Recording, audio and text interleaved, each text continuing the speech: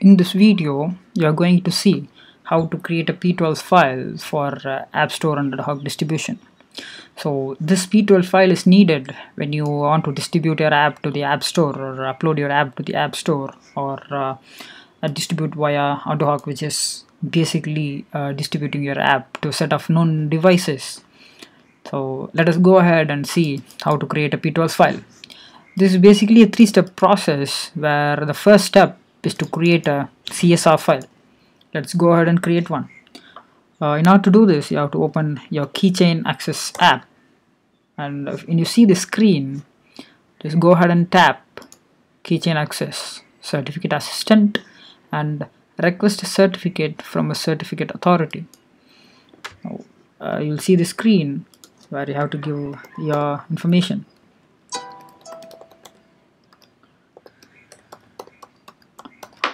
Okay, and if you save to disk, it is better. Proceed.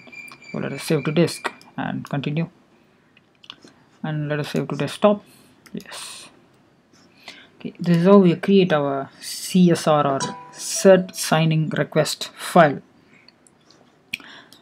Okay, now let's go ahead for our next step, which is downloading our CER file or certificate file.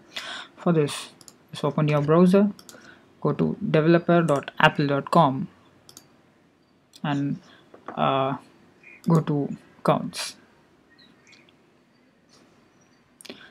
Sign into your Apple ID. Provided you are enrolled in Apple Developer Program, you'll see this option, certificate files, identifier and profiles. So let's click on this. What you see here is the list of certificates which we have already created for other purposes. Now we are going to create a new certificate. So let us click on the add button, and we have a list of options to choose from. And as we remember, we are here for the App Store and Adhoc Distribution, which is here, and it is shortly called Apple Distribution. Now this particular option is for Xcode 11 or later. You see, at this point of time, Apple have restricted that we are supposed to use Xcode 12 and later. So for App Store distribution, so this must be the right option. Whereas if you are doing an Adhoc distribution and not App Store distribution, and if you have an Xcode which is earlier than 12, you go for this option. So it is appropriate to go for Apple distribution now. So continue, and this is where we upload our certificate signing request file, which we have created earlier. So choose file and choose the request which we have created, cert signing request file. Just open it, it uploads to the server, continue. Now we have created a certificate that's downloaded, which completes our second step, right? Now the third step is to export p12 file. Let's see. Now, what we have to do is, we have the CER or the certificate file. Just open it. What it does is it adds the certificate to your Keychain Access app. Now open Keychain Access app and go to My Certificates. So this is where your certificate file is added.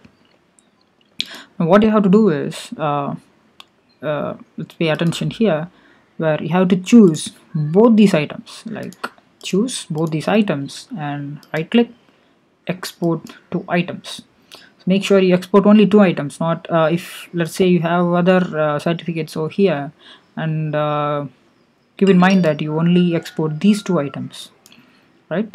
So it let's say we save it as certificate, right?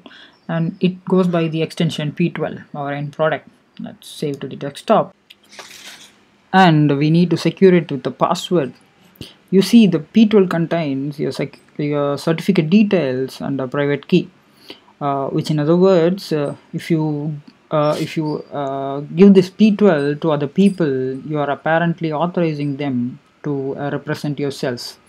So it is crucial, and I highly recommend you to secure it. So let us enter a password here. uh,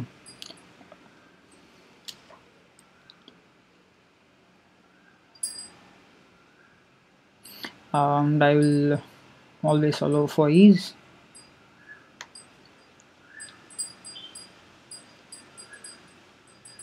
And this is how p12 looks. It's created today. Now I just want to mention important thing here, which is that it expires in 1 year. So usually when you create when you create a certificate, and what happens is it expires in 1 year. So make sure that you make note of it and renew it in 1 year's time. And that is it for today, and that is how a p12 is created. If you have any doubt, please mention in the comment section below. I'll be seeing it and replying back with an answer. So thank you everyone for watching this video.